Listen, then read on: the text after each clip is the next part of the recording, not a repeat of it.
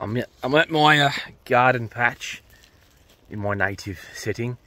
Look, I really don't like stealing vegetables and meat and stuff, so I'm going to try and set up camp again until I get myself an apartment or fly to Malta. I haven't decided which one yet. Depends how much money I save. I've already saved $700, that's good. So it's a big difference from $200 or so, or whatever I had the other week. And yeah, I don't like taking stuff from fucking groceries just because I'm not getting paid enough, or Centrelink is not something I've had for 14 or 15 months or whatever it's been. Not my thing, so I want to, even after all this time, so I'm going to come back to this.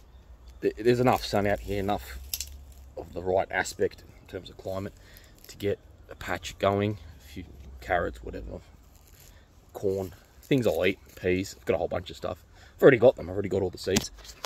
And as for meat, I won't kill birds or anything like that. I don't like killing fucking animals. I'm not hypocritical, I just don't like doing the killing part.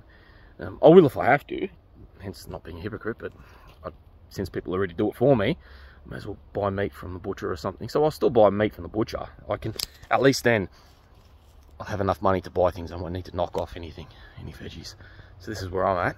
I'm going to set camp here again.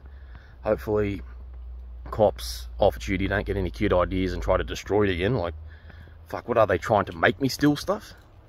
Fucking weird cunts. Of course they are. Oh, look what he's doing. I told you he's bad. Of course I'm gonna fucking steal to eat and live, you dickheads. Fuck, people, white people are fucking deranged. Fucking spastics. They attack me at work. They injure me.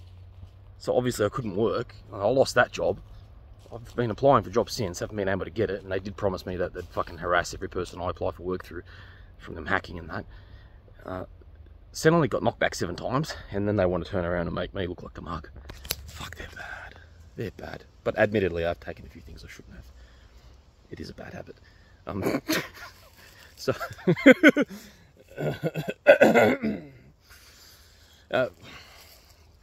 so I'm going to try and set up camp here.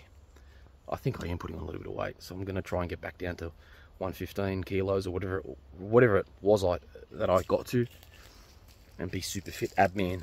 I'm fucking sexy when I'm skinny, when I'm ripped, or whatever you call it. So I'll try and get down to that good weight. 102, 103 would be good. In my early 20s, 93, 94 kilos look good on me, but now I'm coming close towards my prime, maybe 4 or 5 years away. My strength adult prime, my male prime. I think I've put on 10 or 20 kilos of muscle. No joke. The muscle that's come onto me, wow. See, genetics are different. A lot of that usually happens to white people in their early 20s. They peak then, but with a lot of Southern Europeans, they peak into their mid-30s, early 40s. And like my grandfather, he was never as big as he was until he got fucking 45. At 45, he was a monster. His calves, everything. He was never that built, never that strong. So he peaked at 45, 50. So I've got fucking decades from that. So, no, I think I'll try to lose weight while I'm out here too. Put up the boxing bag, do some runs in the morning, get really fit, do some sprints. There's plenty of parkland here. But yeah, the main thing is building the veggie patch, erecting a few tents, getting the power supply back up, and just chilling out here until I save enough to get an apartment or go to Malta. I haven't decided yet.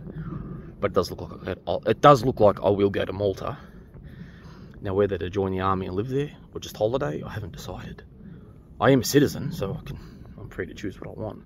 I'm a citizen of Malta, citizen of the EU. I'm not going to say that comes before Australia. I never have said that, have I? But I'm a citizen of Malta, and I love my heritage. Nothing wrong with that. I should also comment on the last video I made. I associated the government of Malta with doing some inquiries. I'll be more specific. This didn't happen under the current, or whatever association I made. Obvious or not obvious, whatever I said. It had nothing to do with the current government. Didn't even have anything to do with Muscat. And it had to do, it was like, this is 10 or 15 years ago. So I've known a lot of stuff for a very long time. I like hiding things, I'm very cheeky. And then they come at you when you least expect. 10 or 15 or 20 years down the track. I'm a cunt like that. Patience of the Maltese Australians. Don't underestimate it. A lot of people wait days, months, years. Maltese people wait 30, 40 years just to you know, say, ah, but it wasn't that one. And really, they do. You don't know what you're fucking with in terms of patience. The most Maltese, hands down, most patient people on the planet. They will wait 30 or 40 years just to say, I told you it wasn't that one. Every time. So, anyway, you know, it was a government that was 10 or 15 years ago, in terms of the people associated with the universities and very interested in what people got stolen. Because ultimately, that's an international investigation. They're actually allowed to do that, even in secret. Because if you're investigating a crime, kidnapping 10 to 20,000 Maltese people under the British Empire, that's actually still by Maltese standards, Maltese law is a bit different. By Maltese law, it's still investigatable. Any crime committed by any active entity, now dating all the way back to when man first started walking, I think from off the top of my head, by Maltese law, they're allowed to investigate it. Highly uncommon. In practice, it's not like that. They're a very sophisticated country when it comes to the law. Most politicians are lawyers in Malta. They've got like a high concentration of politicians that are lawyers, much higher than we do. Fucking very high. Robert, Big Bob Abella, he's a lawyer. So lawyer's a big thing for the Maltese, being a lawyer. They love the law. And they love every little fine, intricate bit of it, and how to maneuver it, and how to, you know, play fishing and do all sorts of stuff. They're interesting people. But the point is, by Maltese law, if 10 or 20,000 Maltese citizens, even though Malta wasn't a republic then, if Maltese persons got kidnapped by a British Empire, got kidnapped by an entity that still exists, although it's not an empire anymore, it's still an entity that exists, well, we want to know. This is where they went. And off came the very cheeky way of doing Maltese DNA testing. Coffee cups, eyelashes, you know, the typical stuff you see in movies. Probably was invented by the Maltese doing that fucking shifty shit. Tissue. Oh, here, do you want a hanky? Anything like that. Fucking, you wouldn't expect it. And I doubt they'd talk with that accent either. They'd probably talk to you with a British accent. The Maltese, believe it or not, are very good with changing accent. Even though they know their accent is their accent, they can put on an English accent better than the English. It's fucking scary. And that's their legacy of having the British there for so long. I think I can still do it very well, but I haven't done it for a while. You know, it's a very Yorkshire accent. Good evening. Oh, no. I don't want to do it because I laugh. It's the only accent I start laughing at when I try to do it. I haven't done it for ages. I've got to practice. I used to do the American accent very good, the English accent very good, but the Maltese do it very, very well. Like, better than the English do their own accent. It's just, how does that make sense? Yeah,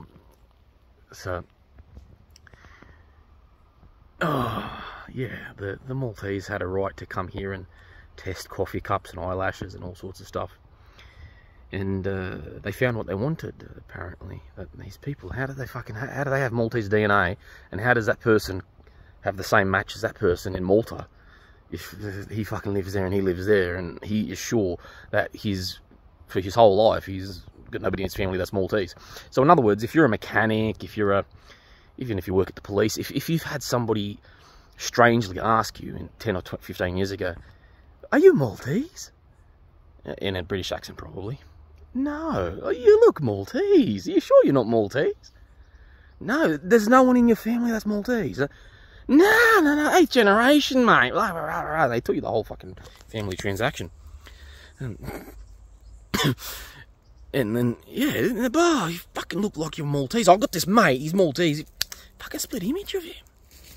Can't believe it. There's no one in your family that's Maltese. Oh, you fucking look exactly like him. Fuck me dead. And the Maltese would have pulled, this bloke looks like Joe D'Amiquili. Probably was him. Fucking Joe D'Amiquili's a trickster. He's a comedian and a fucking genius. He looks like Joe D'Amiquili. He's fucking short. He is the quintessential Maltese in terms of native. He's dark, scruffy, curly black hair. Fucking, oh, hello. You know, typical Maltese. Fucking, oh, fucking God love them. And, yes, there's brown snakes known to be around here. And I can hear one. They've got this particular character, brown snakes. Anyway, I'll worry about that when I see it. If it is a brown snake, it's pretty far and it won't go near me because I pose no threat and there's plenty of open space. Unless it just happens to be one of those very rare brown snakes that are very angry for some dumb reason. Anyway, always be on your lookout for brown snakes in bushland. It pays to be oven. Oh, there we go. There we go. Is that a fucking brown snake? I can see it fucking its tongue or its head.